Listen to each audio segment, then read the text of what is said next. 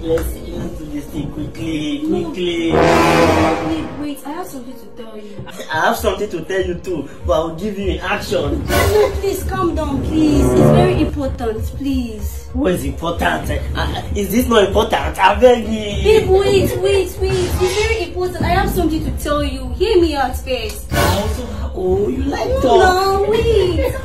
Leave talk. We'll talk later, yeah? Please wait now. We will talk. Yeah. It's very important. Wait. I also have important thing to tell you. I'm doing this thing as if it's hard. This thing is not hard now. Calm down now, please. Oh, you don't want? It's not that I don't want, but hear me out first. I beg you. You want it. Let's rush it. Calm down now, please. It's very important. Hear me out first. What is this important? Calm down first. And see, this thing I want to do to you now, is even more important than what you want to tell me. Call me. Hear me out now.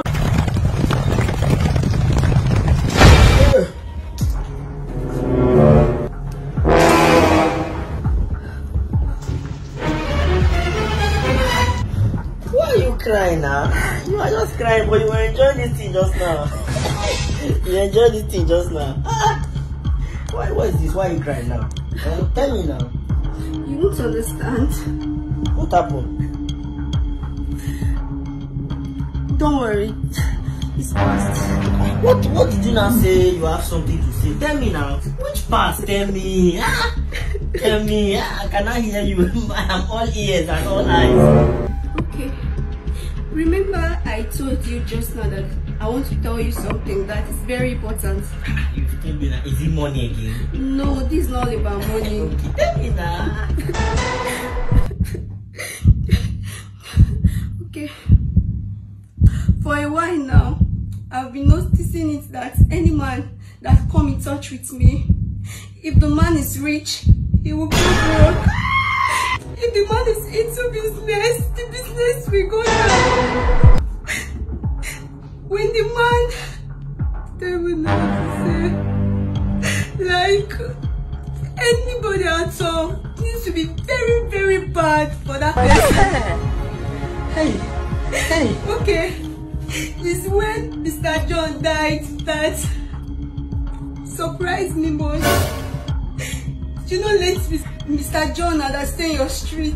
Let John? Yes. He touched you? Yes. After sleeping with me for like 3 hours, he died. And you say it was headache that killed John? No. And I even went to church. So, my pastor placed me on 40 days fasting. Yes.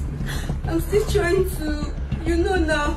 And my pastor said, I have strong married spirit. You get it? That anybody that come across with me, that have anything to do with me sexually, that person is going to die. Or if that person is rich, he's going to go back. That was what I was trying to explain, but you were just in a hurry. You would have told me now. You would have told me now. You will stop me. You pull it, you stop me and tell me now. I tried to stop you. Hey! And I don't even last.